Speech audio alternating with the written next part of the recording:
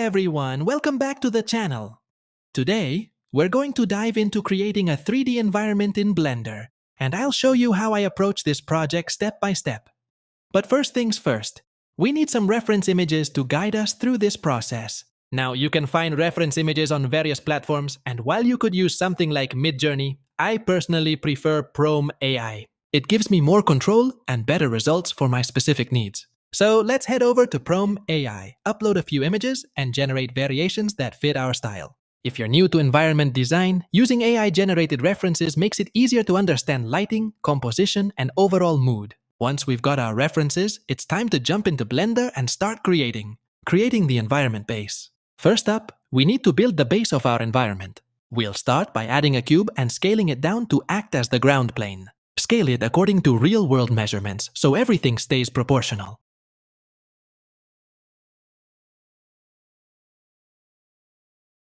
Subdivide the plane to add some geometry, but don't go overboard. Too many subdivisions might crash Blender, especially if you're working with limited resources. Next, we'll sculpt the ground to create a bit of an uneven, natural surface. Think of it as a dirty, muddy island.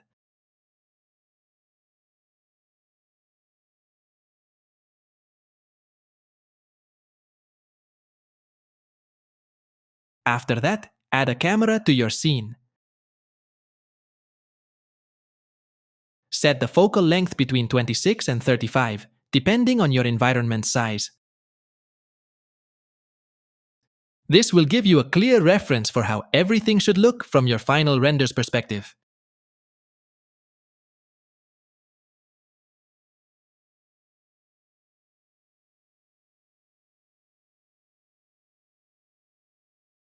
Modeling the house. Let's move on to creating the house. Start with a simple cube and scale it to match the size of your reference image.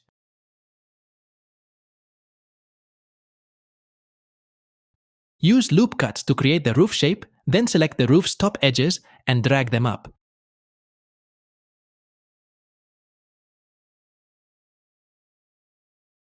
You'll duplicate the roof's faces using Shift+D, making the structure quickly and efficiently.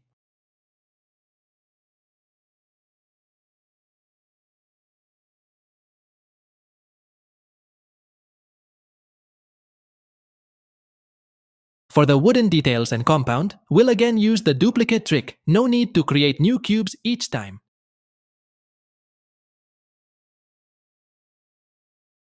As it just wastes time. Adjust the placement to match the reference.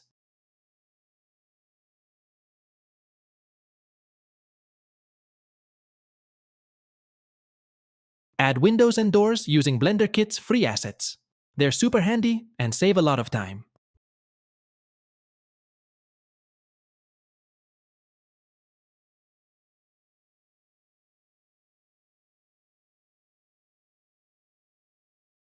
When adding windows or doors, make sure to use a box as a placeholder. Then select the house. Apply a Boolean modifier. And use intersection to cut out spaces for the windows. This method keeps everything clean and precise.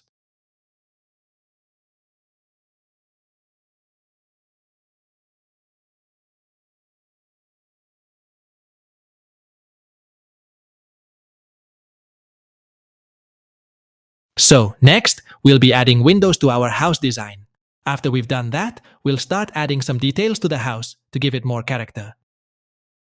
To do this, we need to add edges to the house. You can press Ctrl+R to add loop cuts. Once you have your loop cuts in place, you can select the edges and extrude them outwards. This will give our house those nice pronounced details that make it look more realistic and interesting.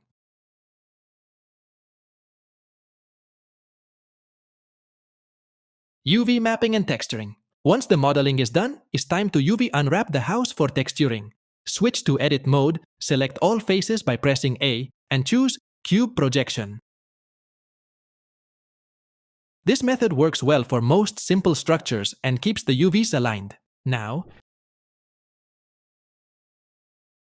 we'll apply textures using the materials we've downloaded from Blender Kit.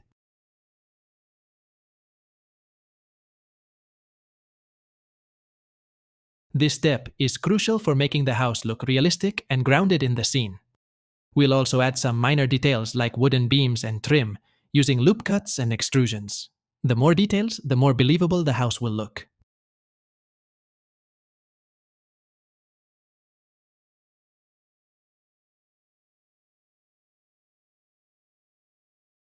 Adding grass and scatter objects. Next, we'll add grass to our environment. I'm using a grass asset that I downloaded, and we'll scatter it around the scene using weight painting. This allows us to control where the grass grows more densely and where it's sparser.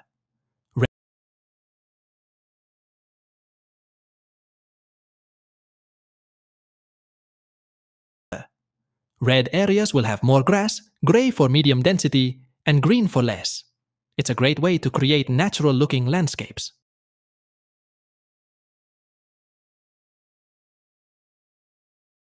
After that, we'll add rocks and other objects. Place a rock on the plane, then use the Scatter Objects feature to duplicate and spread it across the scene. You can customize the size and density to get the look you want.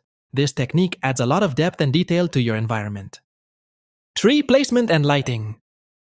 Trees are a key part of any environment, and I've imported a low-poly but realistic tree model. Scale and place the trees around your scene, adjusting their positions to match your references. Remember, trees are one of the most impactful elements in an environment, so take your time here. Now, let's talk about lighting. Proper lighting can make or break your environment. I'll be using a simple but effective setup. Start by adding a sky texture in the World Properties tab. This will simulate natural daylight.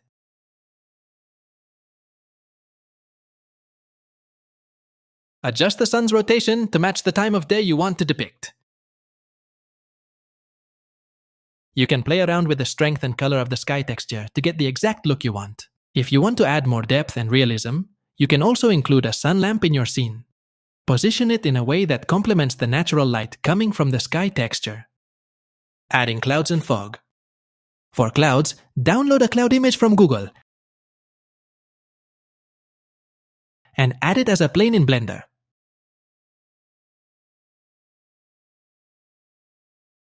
Position it according to your camera angle.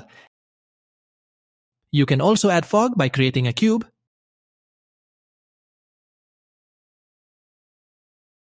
applying a volume scatter shader, and tweaking the density to 0.01 for subtle atmospheric fog.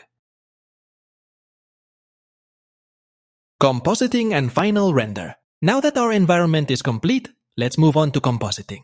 After rendering your scene, go to the Compositing tab, enable Use Nodes, and add a view layer to connect your render.